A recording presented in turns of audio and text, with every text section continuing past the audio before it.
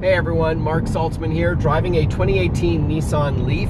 This is an all-electric, a full EV vehicle. So it's not a hybrid, which is both a combustion gas engine as well as an electric motor, but it's a full EV. So you plug it in to charge it up. I've been driving it for almost a month now and having a lot of fun with it.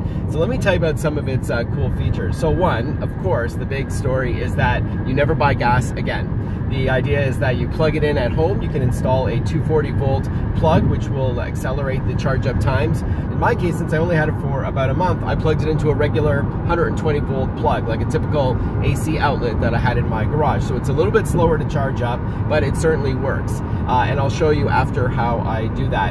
But the idea is you can get up to 242 kilometers to one full charge. And there's a lot of variables there. So that's the maximum you can get with this electric motor.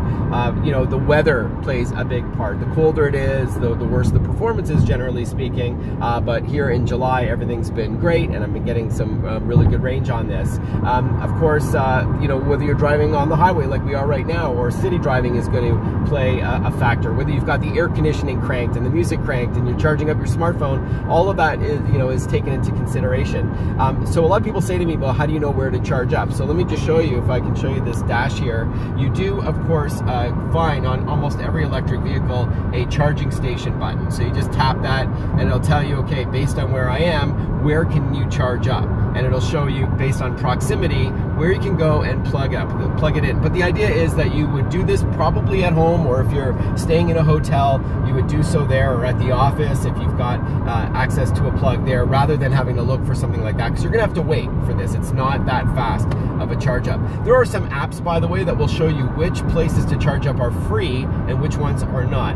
On that note, while you never have to pay for gas ever again, you do pay in electricity, and depending on what province or state you're in, it could be higher or lower, but it's a couple of bucks a day, more or less. Nissan says it's between $1 and $2 a day, but certainly a lot cheaper. In fact, Nissan says that over the course of a year, you're saving over $1,400 by going with an electric vehicle. Not to mention, there are government rebates, which I'll talk about in a moment. What I also like about the Nissan Leaf here is two features. One of them is called an e-pedal option. So what you can do here is press this button here, it says e-pedal, and what that does is lets you drive with one pedal only. It's your acceleration pedal. You no longer need your brake pedal, and it's a little bit hard to wrap your head around, but it does work. The idea is that when you lift up off the acceleration, you start to, it's almost as if you're braking. It feels like you left the parking brake on, but it will slow down and stop your vehicle. And it's better on the battery, and there's some other environmental benefits as well, and wear and tear on the brake pads. It's better to use this e-pedal feature if you're used to it, but it also has what's called regenerative braking. So when you do so, when you let go on the brake, as I just did, sorry, on the gas, which brakes the vehicle, it actually gives the battery a bit of a boost, right? So it's using energy, pouring it back in to reduce how much you need to charge up the car at night. So that's the idea behind it. So that's one cool feature, is e-pedal. It's not for everyone, and it's completely optional, but it is a neat idea. The second cool feature is called Pro Assist, and this is available on the second tier Nissan Leaf, the one that starts at 40K instead of 36K Canadian. It is some assists that you're gonna get while you're driving on a, for example, a 400 series highway like we are right now. What you do is you press this blue button here on the steering wheel, and basically some intelligence takes over.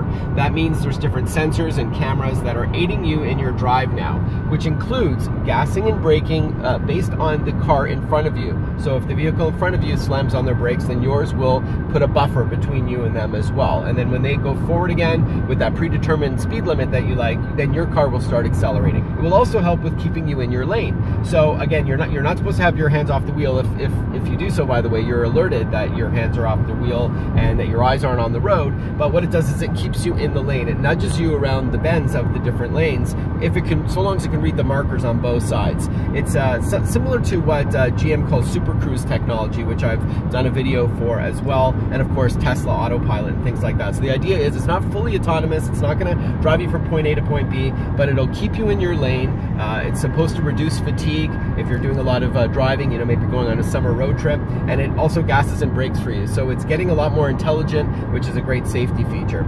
So that's basically the key features here. There's some other nice bells and whistles that they've got, like heated seats. There's CarPlay and Android Auto, so you can plug in your smartphone and the dashboard then resembles it. And you can also activate all the speech recognition, all your personal assistant. So really great stuff. The price again is $36K, and there's a government rebate based on your province or your state. So it makes it a lot more affordable with that incentive to buy an all-electric vehicle. Plus you get, access closer to a shopping mall, where there's a plug. But you just need to plan accordingly. If you're going out of town for the night, you have to know that you're going to need a plug if there's not enough juice to get back, right? So it's just changing your mindset, but it's certainly a great thing not to have to pay for gas ever again. And that's what you're looking at here with the Nissan Leaf. And then finally, again, for $40K, you get the next model up, which gives you that Pro Assist feature where it'll have, help you drive on the roads, and some other bells and whistles. So there you have it, a look at the Nissan Leaf 2018. You can learn more at nissan.ca. I'm Marc Saltzman. Thanks for watching.